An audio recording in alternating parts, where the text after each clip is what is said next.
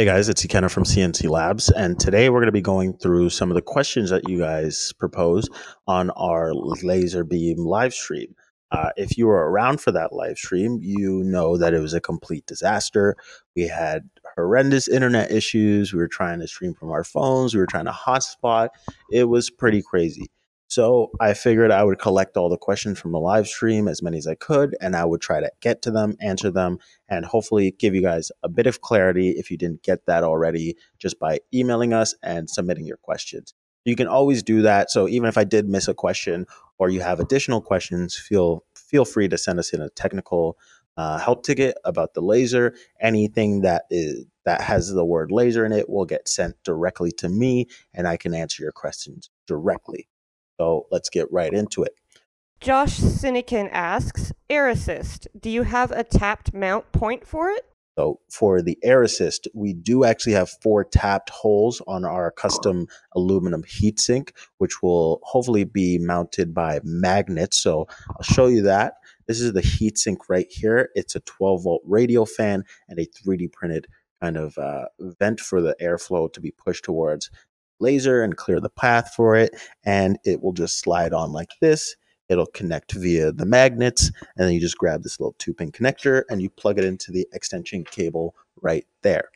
Okay, on to the next one. Josh Sinykin asks, for someone who has never used the laser, do you recommend getting all the lenses offered? Do you notice differences? So for simplicity's sake, we include the G2 lens in every laser because the G2 lens can cut the best because it is the most efficient lens, so most power is being produced, and it can still engrave really well. So if you're looking for simplicity, you just go with the lens that we include, the G2 lens. You can cut, you can engrave. If you're looking for more detailed engraving, you're going to want the 3-element lens. It has the smallest beam focal spot, so it's going to give you the most detail with your engraving. I Am Joe asks, curious about the sale price seen on the other stream. So for the sales price, so there really isn't a sales price on the laser. We just decided to give away the safety glasses for free with your pre-order. So after the pre-order is over, we begin shipping our laser. The safety glasses will cost an additional $60 Canadian. Andy Nelson asks, what is the 3-element lens? The 3-element lens actually uses 3 optical lenses in the single lens to create the smallest beam. A byproduct of that is that you also have the least efficient lens.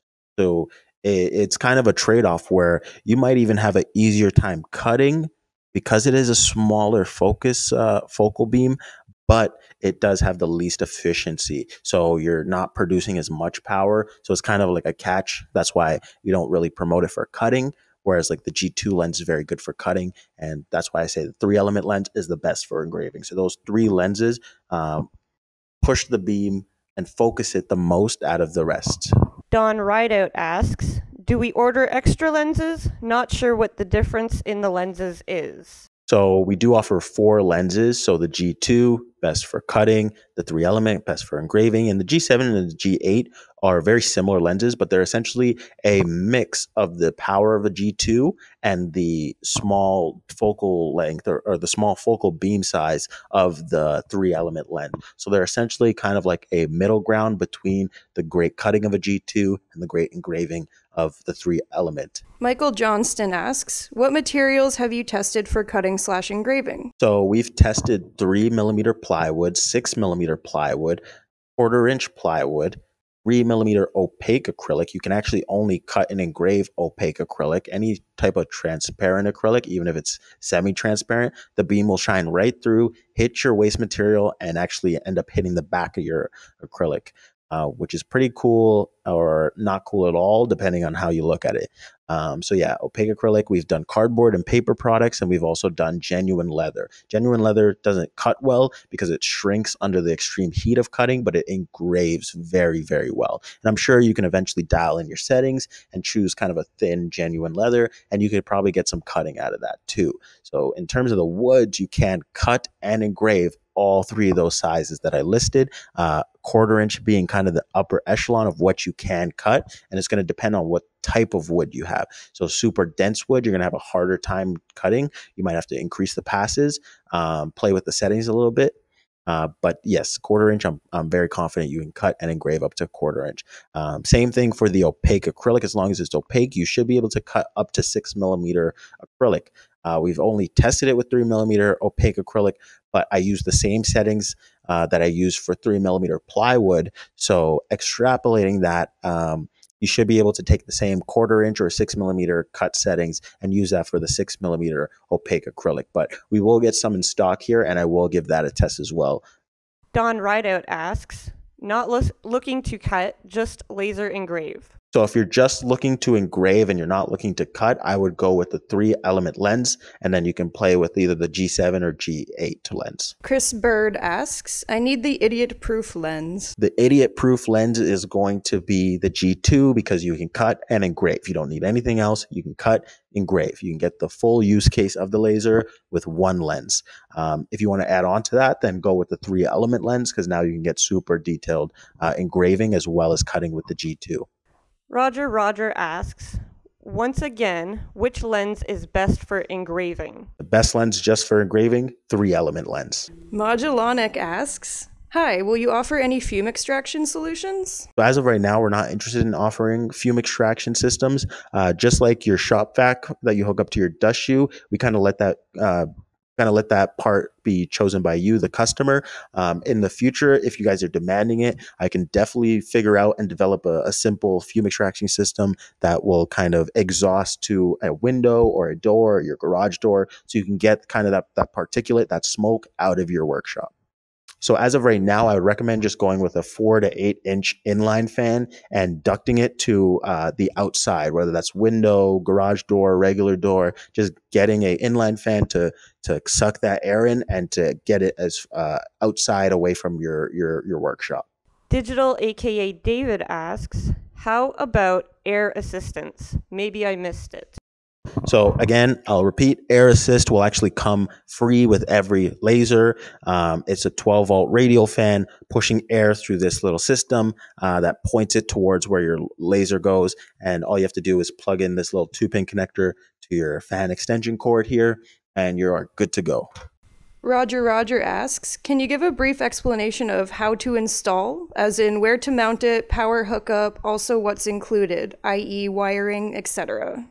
So I'll give you a quick rundown on how to install your laser. So first, your laser itself gets installed onto the acrylic base. The acrylic base gets installed onto your router mount via these 2 M5 bolts.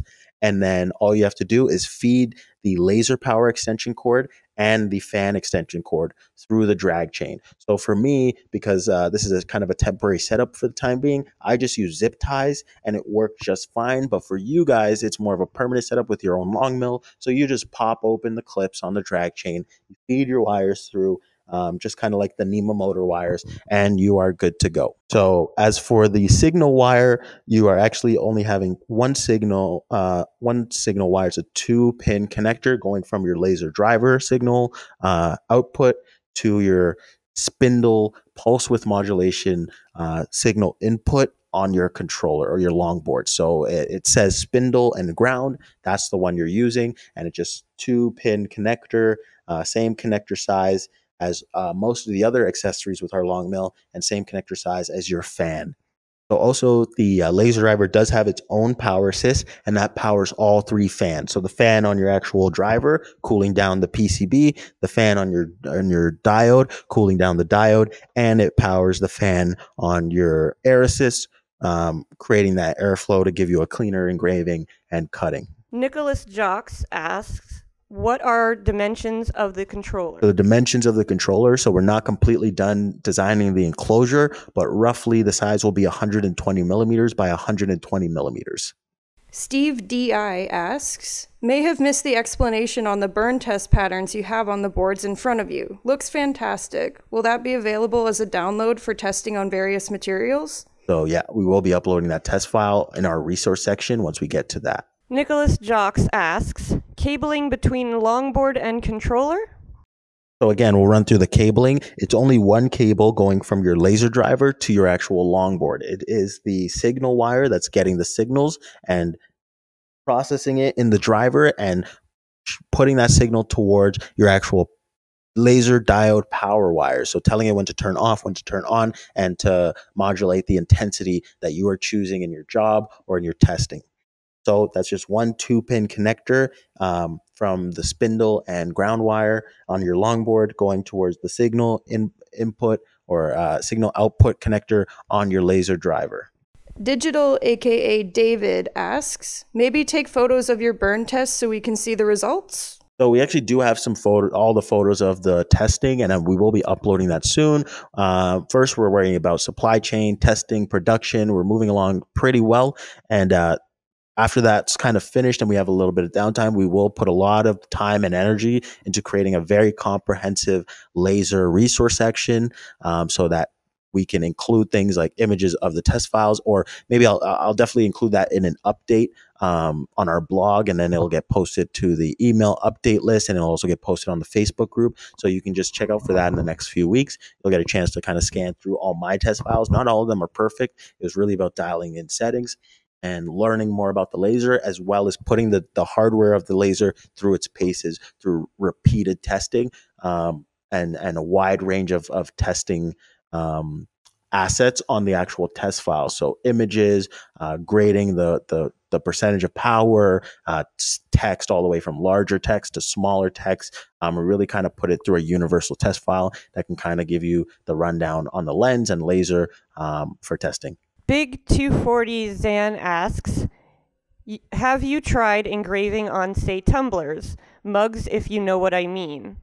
So tumblers, I think I got that right. A coworker explained it to me that it's a metallic cup, or maybe it's a ceramic cup. So if you're laser engraving that head on, you don't really want to be laser engraving or trying to cut metal. This is not meant to laser engrave or cut metal, although you can essentially engrave the anodization off of the metal, giving it the illusion that you engraved onto the metal, or some type of coating, as long as the coating doesn't have any harmful chemicals or unsafe materials in the coating. You can essentially engrave that coating off, revealing the actual aluminum or steel, which gives it that look of engraving. Or there are these other laser composite materials that look very metallic and metal-like and might actually include a little bit of metal alloy in them, but they're made for engraving. That's the kind of stuff that you're going to want to do. You're not going to really going to be able to engrave something like this unless, let's say, I put a coating over it or an anodization over it, and then I essentially removed it using the laser. Nestor Aquino asks, laser noob question, will this be available to engrave on aluminum/steel? So I think I just answered the next question with the previous answer. No to aluminum and steel, but yes to any anodization or layering that you put on the metal, and you can essentially expose the metal and give it the look of engraving. So you do want to be very careful about what's actually in the anodization and the actual layering or covering or paint that you're actually engraving onto, because it's not actually the metal that you're doing. You never really want to do bare aluminum or steel, because that could actually reflect the laser and could actually do damage to things in your workshop as well as yourself. So you want to be safe and not really do that. Big 240 Zan asks, I have an IoT relay plugged into that port. Can I put them both on there? So you have an IoT relay plugged in your controller. I did speak to Chris. I think he helped you set that up. And he told me that you have it plugged into the coolant and ground inputs on your actual longboard, not actually your spindle control and ground on your longboard. So we actually plugged the laser control from the driver to the spindle and the spindle and ground control input, not the coolant. So if I'm wrong, please send me a message on Facebook or email us on our website through the Contact Us form or the technical help form, and we can discuss that in further and in more detail and make sure that you're good to use your relay as well as your laser. Digital, aka David, asks, one question is the spoil board. Should we have something on top of it so it's not burning/cutting it?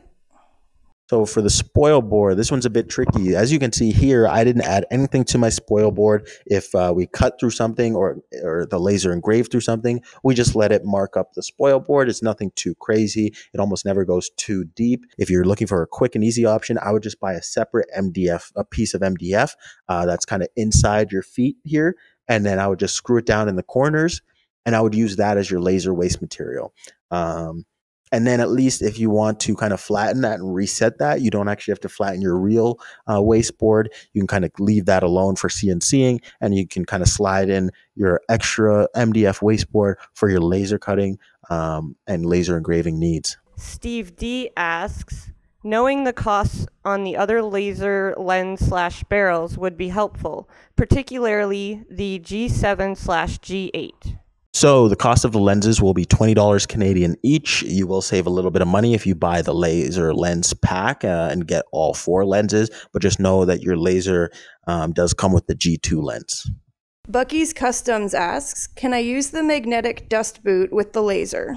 So can you use the magnetic dust shoe? You cannot use the actual dust shoe part because, as you can see, the laser is blocking where the dust shoe would connect to the actual steel bracket here. So you can leave your steel bracket on. And because Chris designed the magnetic dust shoe to be magnetic, you can just pull off your actual dust boot and keep that to the side while you're using your laser. The laser just screws on with these 2 M5 bolts. It takes less than a minute to screw those bolts in and you're good to go. So you do want to remove that dust shoe because it is a fire hazard. The bristles on the actual laser could catch fire, and you kind of want to keep an eye on your actual laser and what it's doing, obviously with proper protection on laser goggles and making sure you have that venting and air circulation in your workshop or wherever you're using your laser.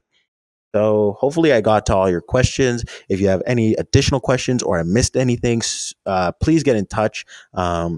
Catch me on the Facebook group.